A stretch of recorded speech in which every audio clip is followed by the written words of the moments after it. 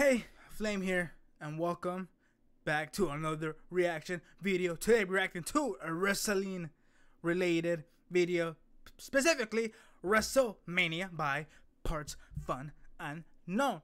Why am I reacting to wrestling, especially WrestleMania related stuff? It's because me, Flame, is going to WrestleMania this weekend. In fact, I'm excited. My first WrestleMania in person. My childhood dream has finally come true. I'm reacting to the 10 biggest mistakes WWE made with WrestleMania. Let me tell you what could be the biggest mistakes that could happen in this Mania. The first big mistake is Rhea losing. Rhea should win. The next biggest mistake, Asuka losing. Asuka should win. The biggest mistake, Cody losing. Cody should win. Another big mistake, Finn losing. Finn should win. Another one, Dom losing. Dom should win. What's another one? Gunther losing. Gunther should win. But yeah, for me, I said the biggest ones would be Rhea losing and Cody losing and Finn. I feel like those three should win. If they lose, there'll be a big mistake. And you know what? Another one will be Sammy and KO, but I'm 100% sure they're going to win the tag titles. 100% sure. So hopefully I don't have to worry about that. But anyways, a big mistake.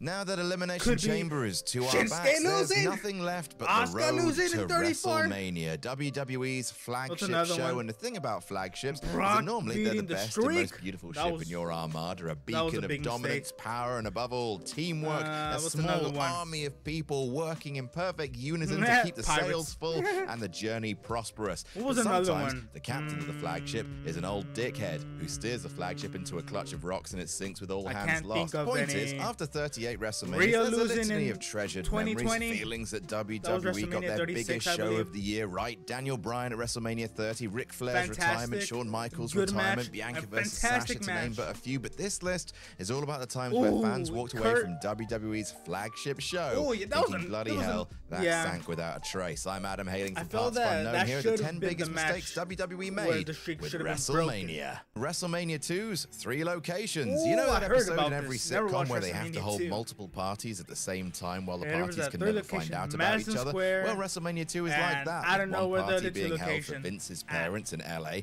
one for Linda's parents in New York, and one for the visiting Japanese dignitaries in Chicago. The original WrestleMania was a huge success, so Vince thought they could triple that success by holding Mania 2 in 3 different arenas, with the gimmick being that each arena would get its own undercard and main event, with the broadcast feed then cutting between the venues. LA would get a bunch of matches, including Hulk Hogan versus King Kong Bundy in a cage. New York would get a bunch of matches, including Mr. T versus Roddy Piper in a boxing match. And Chicago would get a bunch of matches, including the British Bulldogs versus the Dream Team. 2 of those main events are not as good as the other one. What would the audience in each arena do when their live matches were over? Why, they'd watch the rest on big monitors like the rest of us at home. Thanks for paying top dollar for 1/3 of a live show, idiots. It was bad, and they never did this silly thing ever again. Honestly, that's good. They did every corner. Why did people love WWE in the Attitude Era? Was it for The Rock, Stone Cold Steve Austin, the booming tag division, or the electric mid-card featuring the Dream Landscape with Jericho, Benoit, Guerrero, and Angle? No, you silly goose. It was for the McMahon family melodrama. Hot Linda action all day, every day. Look at those vibrant, expressive eyes. Rather than running is this when she was drugged out? WrestleMania 2000, by far and away the hottest feud going at the time. Shocks the WWE world. decided to balloon the main event to feature the only just retired Mick Foley and the Big Show as well, with each competitor being managed by a different member of the box of seagulls that was the McMahon family. Mick had Lindatron, Triple H had Stephanie, The Rock had Vince, and Big Show had Shane. Mick had Lindatron, Triple H had Can we go back? Stephanie McMahon was so fine. Okay? So fine. I'm so jealous of Triple H. Super jealous. Stephanie, The Rock had Vince, and Big Show had Shane. And talk about ripping the heart out of your main event. The end result match was fairly heatless and often confusing. Mick and Trips teaming up to fight The Rock. what? Until it came down to the match we all wanted, the Game versus the Wasn't People's it- Champ, is it which gonna ended be- with, you guessed it, another McMahon family swerve. Oh, brother and sister and mother and father. Number 8, WrestleMania 9's main event. Very few wrestling companies have changed so much in one calendar year than WWE did from I don't remember 1992 WrestleMania to 9. 1993. Between Manias 8 and 9, Ric Flair Oh, fled was back to this- WCW. The was this Ultimate the Warrior Bret was Hart, fired Yoko, again, and the steroid scandal hit the industry and like a Hulk Hogan? suspiciously veiny frog splash. WWE's favorite doctor, the purveyor of muscle juice, Dr. Zahorian, had been indicted for distributing steroids and named a laundry list of WWE stars he'd provided them to. Scandalous. Throughout 1992, this saw a mass exodus of wrestlers with the most mass. Hulk Hogan, chief among them. Sid was gone, Bulldog was gone, Vince thought Macho was too old to go, and the company scrambled to piece together a new main event scene led by Bret Hart, I was whose correct. biggest muscle was his big 'Cause I wrestling recognized brain. the Also logo his of dick. WrestleMania 9 could have been the big changing of the guard. Was this the a first time it was an high-profile win open for stadium? Bret Hart to cement his place at the top of the company. Instead,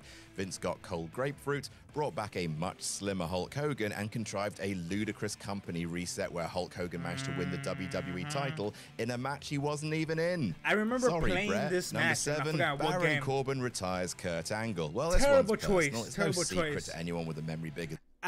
In my opinion, I felt like just because of history, I felt like John Cena should have retired Kurt because John Cena was Kurt Angle's first opponent when John Cena debuted in WWE. I felt like that could have been a cool tie-in. Like, you know, my debut match was against you, and your retirement match is against me. I feel like they could have done that. That could have been. I would say that could have been favorite wrestler way of all time, better best than in the what ring, we have one of the gotten. best heel characters ever, an unparalleled mix of comedy chops and being able to stretch the soul out your fucking body. Kurt Angle returned to the company as a full-time personality in 2017, and sure, he couldn't go half as well as he once could a decade earlier, but hey, at least he got to be in the Shield that one time. Look at this stupid picture. Delightful. Angle. 2019 rolled around. I kind of wish it was like it lasted longer for a while. Really couldn't go anymore. This led to his retirement match at Mania 35. The man to be his final opponent, Constable fucking Corbin, the hotel bartender who spent the year ruining Raw, was Kurt's final Mania was opponent. this Not one John at? Cena, not AJ Styles. That's what I'm not Samoa saying. Joe. This goddamn Samoa guy. Joe also Sure, makes the a lot match of wouldn't have sense been because good of the history regardless, in but at least TNA. there would have been a sense of emotional resonance, a thematic closing of a circle. But no, Baron Corbin pinned him clean as you like as my heart Hey, the shattered green into shirt 1,000 guy. I wonder if he's gonna be a pieces. Yeah, Number he's gonna be a 6, WrestleMania. WrestleMania Stupid 8's event. main event. Stupid thing to say. WrestleMania 8 is often regarded as the official end of the Hulkamania era of WWE because WrestleMania 9 sure as bloody Christ doesn't count. In fact, Mania 8 was partially sold on it being a farewell to Hulk Hogan because the Hogan steroid face? writing was on the steroid wall, and what was touted as Hulkster's final match. Was it against Well, Sid? how about some historical context? Throughout the 80s, while Hogan was ruler of the Fed, Ric Flair was the man in WCW. Midway through 1991, a change of WCW management led to Flair heading over to the enemy camp, and boy did taking the WWE milk belt. that, going so far as have him turn up initially with the big gold belt, proclaiming himself to be the real world heavyweight champion, targeting Hogan.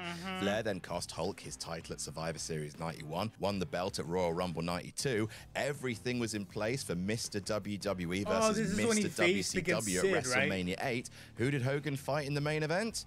Sid Justice. Ending in a DQ. With nothing on the line. The biggest interpromotional dream match that the fans were Stupid. salivating over If in you the only 1980s. had one title, and they didn't run it in 92. only one world Allegedly title, because Hogan versus that Flair should be didn't the draw on the main house show event circuit. automatically. A historic matchup. Wasted. Unless WCW would then, there's of course, something do way it in bigger. 1994, and it This- drew a huge buy rate. him and Number Sid was 5, not way WrestleMania bigger. 27's main event. Oh, dear yes, Lord. the main I love John Cena. I really love John Cena. But this was not a good match. I hated The Miz so much.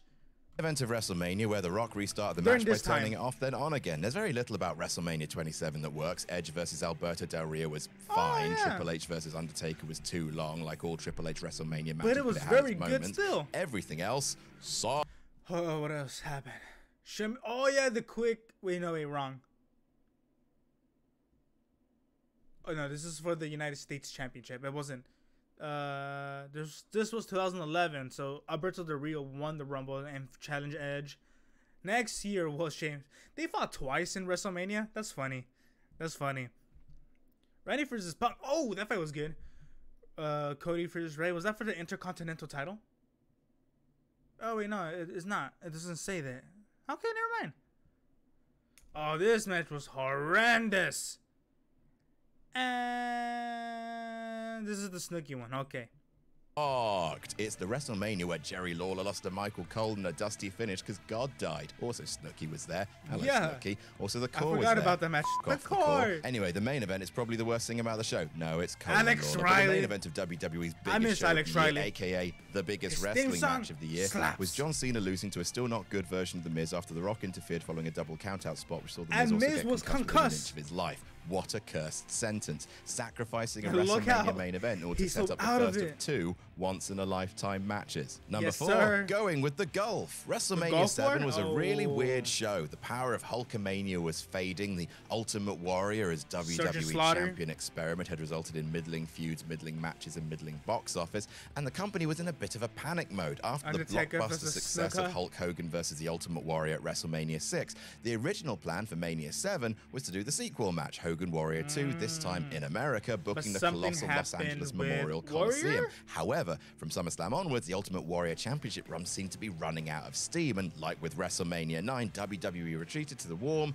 cozy, and not at all strangle-like embrace of Hulkamania. And the Gulf War conflict of late 1990 gave them a reason to return to Mr. America himself. WWE sought to cash in on the very real war with very real people dying, and put the belt on Iraqi sympathizer and plodding mid-carder Sergeant Slaughter. The storyline was a total bust, offensive to some, tired to others, translating to awful ticket sales for WrestleMania 7, forcing WWE to downgrade the show's venue to the much smaller Los Angeles Memorial Sports Arena, and claiming that the change of venue was down to receiving bomb threats. Chinny reckon. Number 3, Roman Reigns at Mania 32. Little Adam's first WrestleMania attended in person. You'd think that would give it a special place in my heart, and it does have a special place right at the bottom. Was that Grinder won the Intercontinental title? WrestleMania. AJ Styles lost to Chris Jericho. Brock versus Dean fell flat. Sasha didn't win the Women's Championship. The sheer amount of nostalgia dragged the show out way too long, and worse. Wait. 2006. This was 2017. No, wait. 2016. No, yeah, it is 2016. I'm so dumb. AJ lost his first Mania to Chris Jericho? WrestleMania. AJ Styles lost to Chris Jericho. Brock versus That's Dean crazy. fell flat. I feel like AJ Sasha didn't win the Women's Championship. His first match the sheer amount of nostalgia dragged the show out way too long, and worse of all, that fucking main event. The babyface coronation that no one wanted, and despite making it very clear that this is not the way to go, crowning Roman Reigns champion and taking bloody fucking 27 minutes to do it.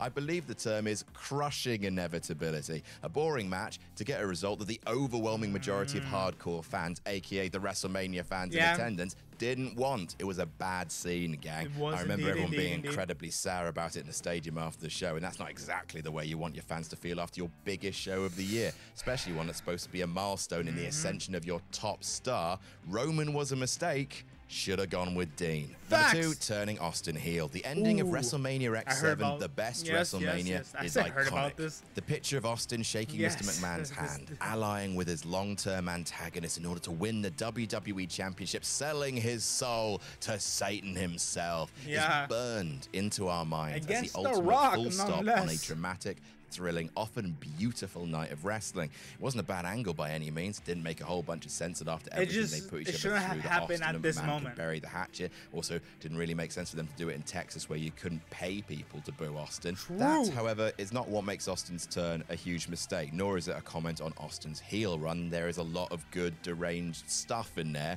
Instead, it's just a timing. The crowd weren't ready to boo Austin, and the wider world wasn't either. Certainly not with the other biggest babyface in the company leaving right after Mania. Who are the certified face main eventers left?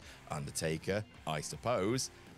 And that's it. Even if fans wanted an Austin heel run, and they didn't, without The Rock to make an instant feud out of it, the hottest acting wrestler suddenly found himself alone at the top, and people just were confused.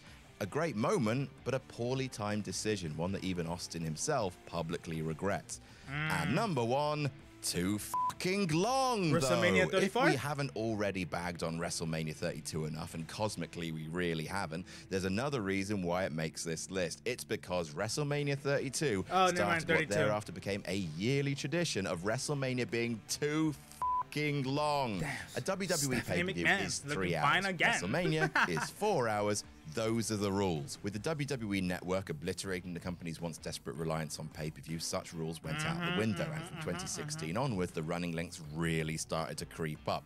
WrestleMania 32 was 4 hours and 40 minutes. That's too long. WrestleMania's 33 and 34 were 5 hours. That's too long. WrestleMania 35 was 5 hours and 20 minutes long. That is too fucking long. Also, none of those run times I just mentioned included the pre-shows. What horrible reality is this when we're all Bruce Bogtrotter but the chocolate cake is wrestling? WrestleMania 35's horrific runtime was so insane, it legit caused a minor transportation crisis, overrunning the time that the subways closed in New York. How is anyone supposed to care about wrestling after 5 hours? How is anyone supposed to care about anything after 5 hours? The sole silver lining of the pandemic era of wrestling is it gave us a current tradition of 2-day WrestleMania, where neither night lasts beyond 4 hours. A sincere blessing. Which is, a blessing, And never ever do a 5-hour show again, WWE.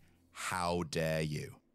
What about great feuds? The thing is with the 2 nights, and then we can have each night could be 3 hours, because the reason it's getting longer is because there's more people on the roster, so that means more matches in the lineup, in the card. So of course it makes it longer. And with 2 nights, obviously you can have the card easily divided into 2, and bam, 3 hours each. Fantastic. I've done this. My dad hates that WrestleMania is 2 nights, because he was like, oh, it's gonna be Sunday, cool. I'm like, no, it's Saturday and Sunday. Like, what do you mean? Like, yeah, night 1 and night 2. They started doing that. It's like, why? I don't want to go there 2 nights. You should just been 1 night full time. 1 night, like 8 hours. And I was like, no, or 6 hours or whatever. Like, I'm like, no, that's dumb. Like, I literally told him, do you want to sit there for 5 plus 6 hours? He's like, if I go just once, yes. I'm like, then my mom was like, I kind of agree. And then my mom was like, yeah, I don't want to sit more than 3 hours at a time. I'm like, yeah, and my mom agrees with me. So yeah, biggest mistake. Hopefully there's no mistake that happens this weekend, Mania. Hopefully nothing. I hope. Oh, please let Cody win. Please, he needs to win. And other than that, I don't think I have anything else to say. Obviously, the link to the original video down in the description below. Go watch it yourself. Go like it yourself. Support partsfunknown, please, and support me by liking and subscribing. See y'all after Mania. Probably. I don't know. Am I gonna upload this weekend? I don't know. Probably not. Anyways, bye bye.